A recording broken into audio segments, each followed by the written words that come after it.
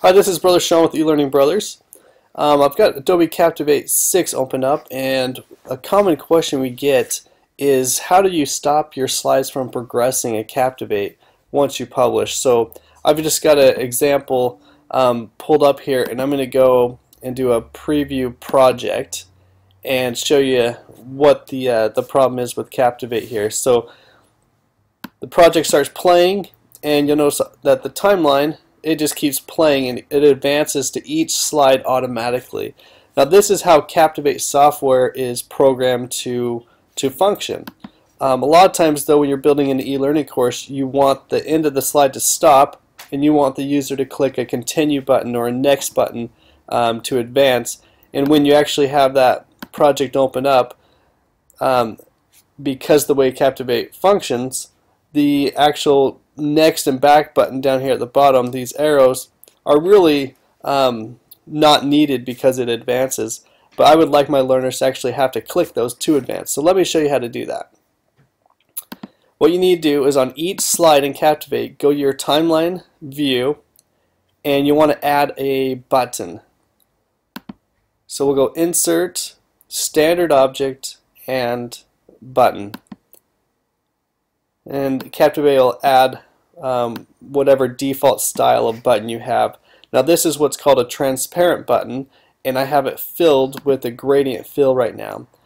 For my particular example here, I don't want this button to be visible or clickable. I really just want it to be truly invisible so the learner never sees it. And then I can force my learner to use one of my player skins to continue, or the default player skin that Captivate has. So what I'll do is I'll just take the transparency of the fill color over here in the properties panel and I'll take it all the way down to 0, and you see how it already started to disappear. Next I can take my stroke width color and take it all the way down to 0. And the last thing to do is the actual word button in there. I'll just need to delete the button out so there's nothing there, and when I unselect it you can see it's truly transparent and not there. And I like to just make it really small, and then I like to just tuck it and hide it in the corner, and that way no one sees it. And if you want to do anything else, you could apply an action to that button just in case the learner accidentally clicks it, so maybe I can just actually disable it. Alright, and then I'll just hide it right here in the corner, and then I can just do a simple copy on it, and then I could paste it on each slide and it'll paste it right down the corner here.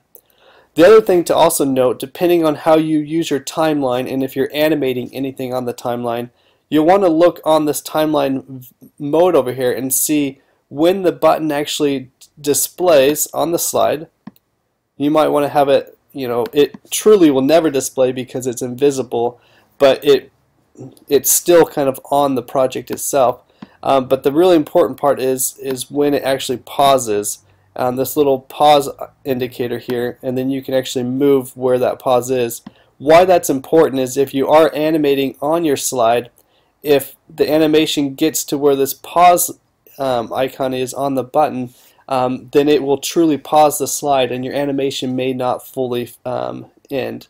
So the best practice would be make sure you have your button, this invisible pause button, at the very end of your timeline, just to ensure that everything gets played out correctly. So I've got it on the first two slides. If I go up and do a preview on this project, we should truly see it now pause and not advance to the next slide. You can see right down here at the bottom it actually did pause. I'm going to have to click my next button. There it goes to the next one. And then I didn't have any other pauses, any more buttons on it, so it's just going to keep advancing now through the rest of the slides. So anyway, I hope this helps you and helps you understand how to pause the timeline in Captivate 6. Thanks a lot.